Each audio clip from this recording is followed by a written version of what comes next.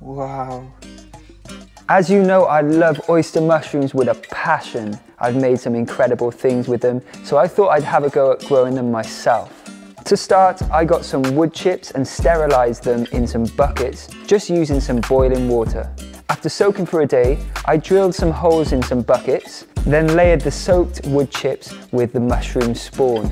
Now all this stuff can usually be found at a garden centre or online.